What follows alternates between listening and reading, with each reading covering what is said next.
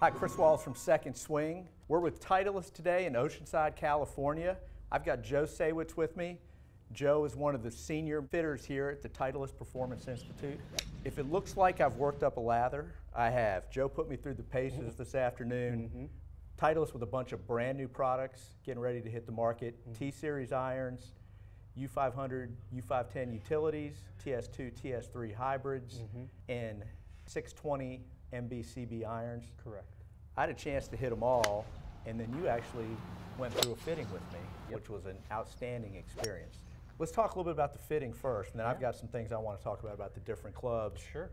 What was really unique for me in terms of the irons is that after hitting them all, it really came down to two irons. One of them was the new T200, and the other was the MB, the muscleback. Yep.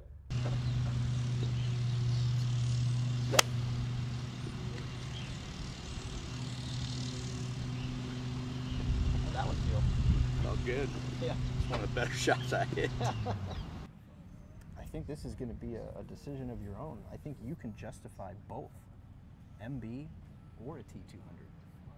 Which probably would go against the grain of what maybe most people would expect for a Final Two. Yeah, I would say on paper they're probably more, contradicting than more similar, I guess. So yeah, I could see that being the case. But what you found with me was the narrower sole really helped my turf interaction.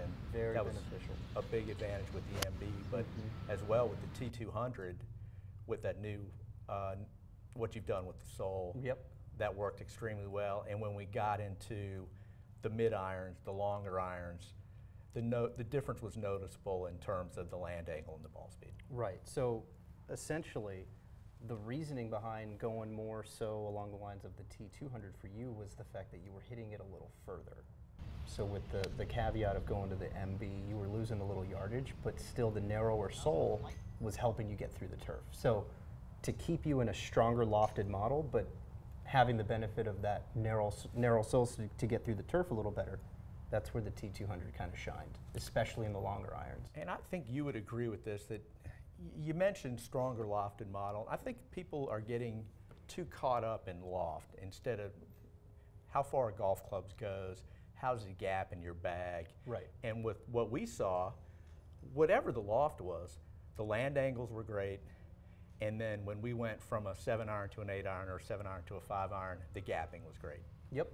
So it's as long as the metrics make sense in terms of how they should start to separate, that's why we put that cap on, it's typically about 5 miles an hour separation between iron to iron. And as long as you stay within that threshold and everything works out accordingly, you make sure that you hit your speeds, and then you got to make sure that you hit your land angles, your descent angle into a green. Right. For any club that's hit off the turf is what we would consider a scoring club, especially if you're hitting it into a green. So making sure that the speeds are proper and appropriately gapped, and then making sure that you're maintaining a steep angle of descent into a green to essentially have your longest iron or club that you're hitting into a green leave you the same distance putt on the shorter side relative to a pitching wedge or something like that. So yeah, and they were fantastic in that regard. The other thing that stood out to me, now a lot of people are going to look at T200 and immediately think this is replacing AP3. You guys don't want people to think that, and having hit them both, I can tell you there's nothing similar about those irons. Yeah, that was kind of why we dropped the name. It's its own, animal, so to speak. Yeah. That's why there's a lot of there was too many differences, but in a good progressive way to where we moved direction with what we were going to call these things. And the biggest thing, I thought the blade shape was a little bit more compact. I thought there was slightly less offset, but the biggest difference for somebody who maybe hit AP3 in the past like me and who maybe wasn't the biggest fan was feel. I thought the AP3 felt a little firm, a little clicky, and the new T200 feels really like soft but explosive at impact. It gave you the feel of a forged club, but the forgiveness of that cast iron club that you've always been used to playing. Exactly. Good. So the T200 and the T100, which would equate probably most similarly to AP2, the separation and feel was very minimal. So I could actually see certain players maybe going to a combo set of those irons. Absolutely. Both in terms of shape, feel, top line, everything. Yep.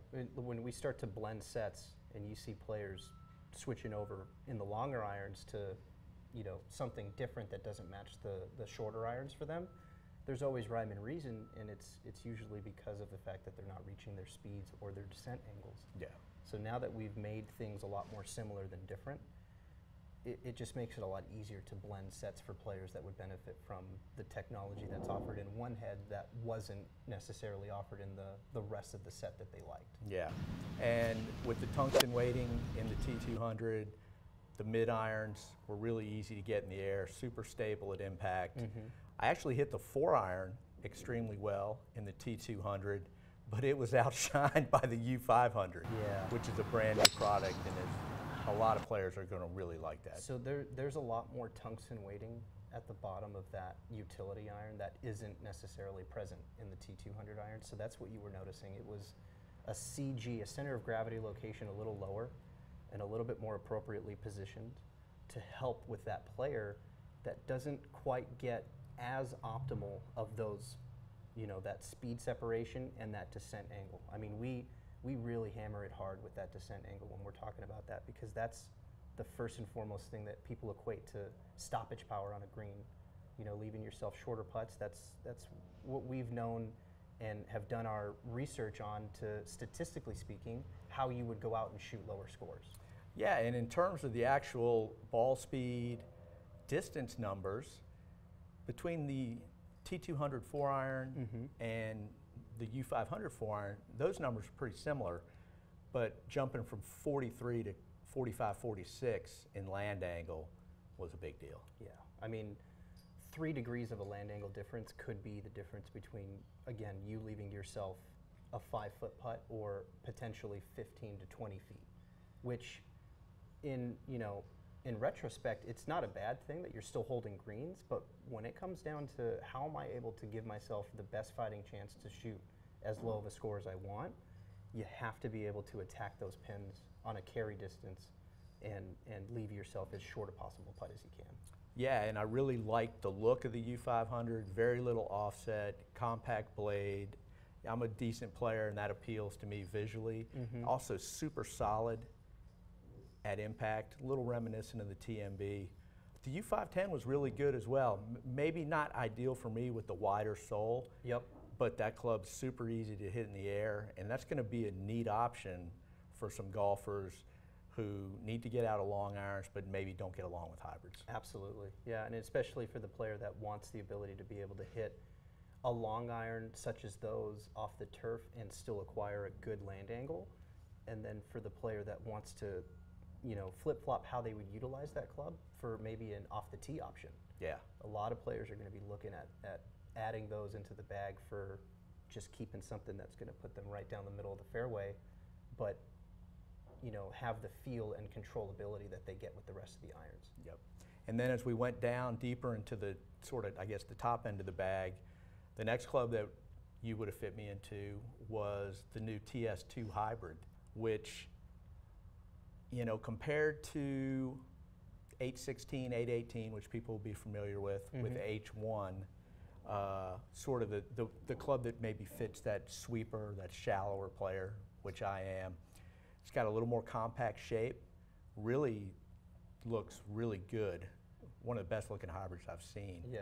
But saw explosive ball speeds. I know that club face is 16% thinner, and saw the effects. Ball speed numbers jumped even maybe a notch above where we thought they were going to go. Yeah, so it was kind of a mixture between getting the hot, you know, for a lack of better terms there, that velocity that you see off metals, and incorporate that into the technology that we've developed in 818 to play more like irons, to be able to attack pins with hybrids and treat them like irons, because they're essentially just replacing irons that didn't quite justify themselves to make its way into your bag. So to get that hot feel and that really firm speed off the face, but having the playability like an iron, that's where those two things just mesh together. Yeah, and I think it's also worth noting from a fitting standpoint, those hybrids are outstanding. Not only do you have the SureFit hosel, which allows you to adjust loft and lie independently, but you can adjust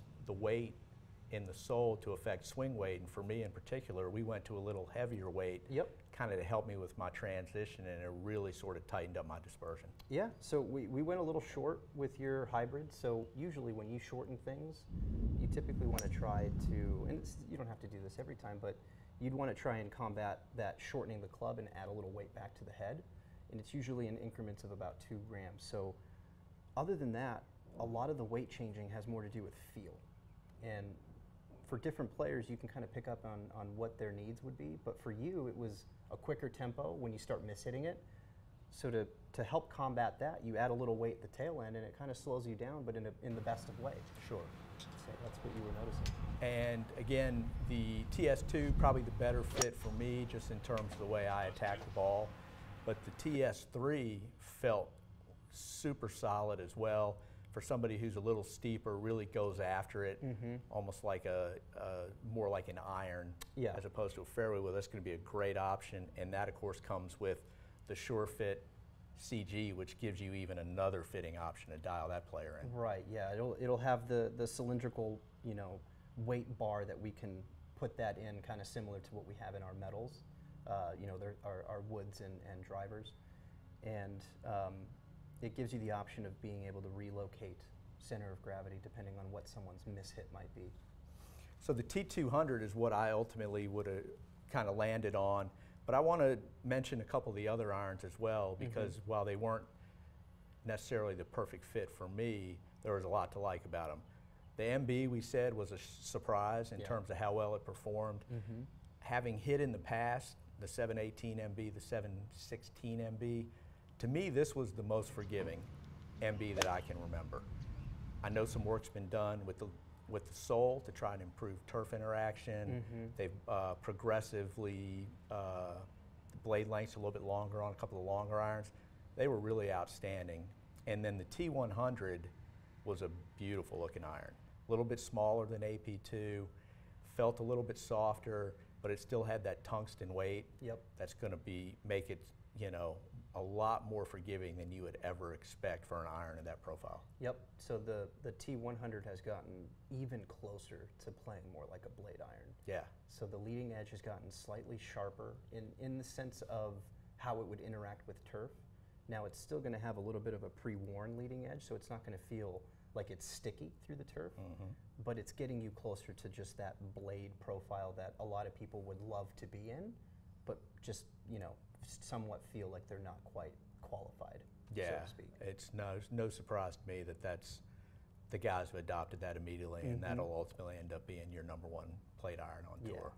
But then also, wrapping it up, I want to mention T300 for that, mid to higher handicap player. A little bit wider sole, again, just because of the way I come from the inside, kind of shallow, not ideal for me. But the shape of that iron, for as much forgiveness, launch, and ball speed is packed into it, is really traditional, really clean, and even improving on 718 AP1, the feel has even gotten a little bit better. We've tried to take that to heart, so we've tried our best to get rid of as much offset as we could, because that's usually the #1 thing that players would have a complaint about, is just that too much offset that just doesn't suit their eye. And regardless if they need offset, just the fact that it doesn't necessarily sit comfortably for them, it usually equates to some not so good shots. So to get closer to the blade length that we had in our last model AP3, that's kind of where they went this direction, and getting something in the T300 to get a little bit more compact, but still have just as much, if not more, forgiving capabilities or forgiving qualities built into that iron. Absolutely. Joe, I'm going to sleep like a baby tonight. You wore me out, but it was a blast, and I really appreciate your time. It was great having you. Thanks. Thank you.